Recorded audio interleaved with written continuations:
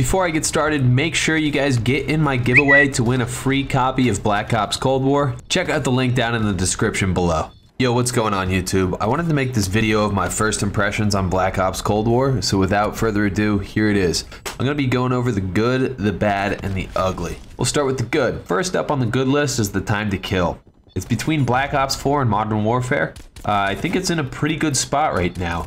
Always playing Black Ops 4, I wished it was a little bit faster, just because the potential to get multi-kills is it's harder when the time to kill is longer, when it takes more time to kill people, because the second or third enemy becomes aware of you attacking them and can turn around and get you right back. So a high time to kill does allow for more movement and just more decision making in gunfights and is good overall, but when it's too high, then the game becomes way too stale and it kind of becomes a team shooting fest. So I kind of like where it is right now. Second on the good list is guns. Other than the AK-74U, I think they all seem pretty balanced. I know there was a lot of love for the 74U, but there were some other guns I found, like the semi-auto Type 63, that I was actually frying people using the 74U with.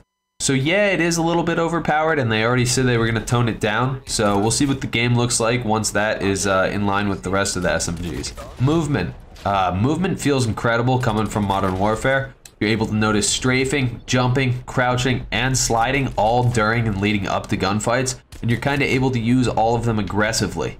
The one thing I will say with movement is that the sprint and walking speed could be a little bit faster. Maybe they'll add lightweight in as a perk. We'll see. Now for the bad. For the first one in bad, I have maps. And I only have maps because Treyarch, in my opinion, makes the best Call of Duty maps by far.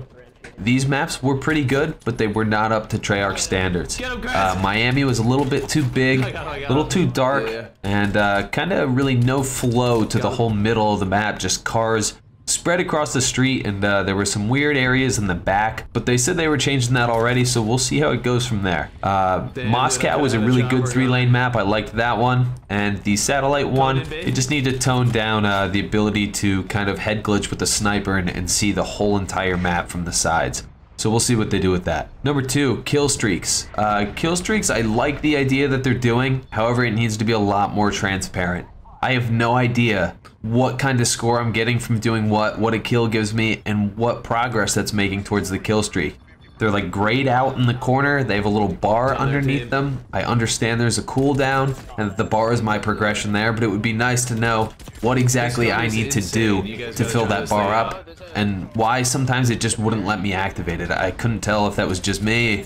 Let me know what you guys think about that. Bad number 2. Dead zone. It felt like there was a giant dead zone in the right stick. I use a control freak when I play, so I can tell the little intricate movements on the stick, and they just weren't registering. So I hope that's something they polish off. I know it's the alpha, and we'll see what happens from there. And the last on the bad list, Ninja. I'm so happy that Ninja's in the game. However, the current state it's in, Ninja isn't really Ninja. I can hear myself sprinting. I can even hear myself walking. I understand if you want to make it balanced and kind of still be able to hear people when they're sprinting, but when I'm walking, I want to be completely silent with that perk. Otherwise, there's really no advantage to running it. If I'm a little quieter, it doesn't really matter. People have their headphones cranked up, they're still going to hear me.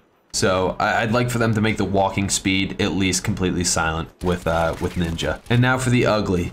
Snipers having no flinch is just a little too overpowered. When you're shooting somebody, they should not be able to scope in faster than the time to kill of the weapon and just one-shot you with zero flinch with a high zoom scope. There's really nothing you can do to counter it. I know they don't want flinch in the game, but just put them on the snipers with the high zoom scopes, that way you have a chance. Ugly number 2, shotguns as secondary. Didn't see too much spam of this in the beta, but I know that as you continue to play, people are gonna get different attachments for those shotguns.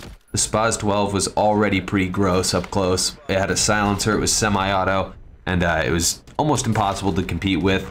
It was killing faster than the SMGs, so why would you ever use an SMG when there's a shotgun you can spray with and it's just easier? And last but certainly not least, I'm sure everybody else has this on their list, skill-based matchmaking. I think skill-based matchmaking was designed with good intentions in mind. That being said, you can keep the bottom 20 or 30% of players in a population of their own while they learn the game, and then you should kind of open it up from there. There's no need that people with above 2.5 KDs only need to play people with above 2.5 KDs. Otherwise, you can't just hop on and have fun either. So they definitely need to tone down kind of the skill allocation within skill-based matchmaking. I understand there's no way they're ever going to take it out due to the amount of money that Modern Warfare made, and it probably had their strongest skill-based matchmaking yet. But if they could just tone it down, I think that would save the game for a lot of people who really like Call of Duty. Well, that's my full list as of now, guys. Let me know what you think down in the comments below, and be sure to get in my giveaway for a copy of Black Ops Cold War. Link is in the description. Get in there, get yourself a copy of the game, and as always, enjoy. See ya.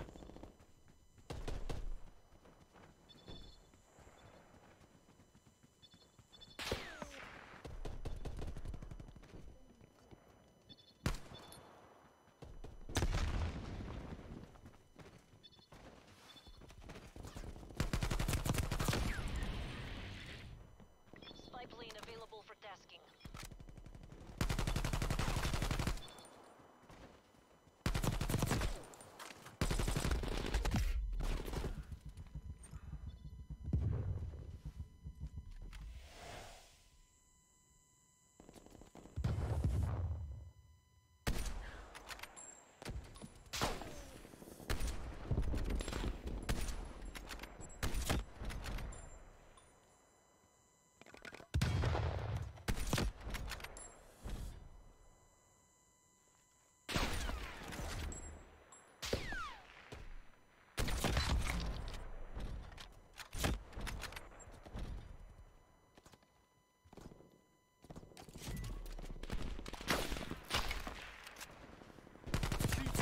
Have eyes on.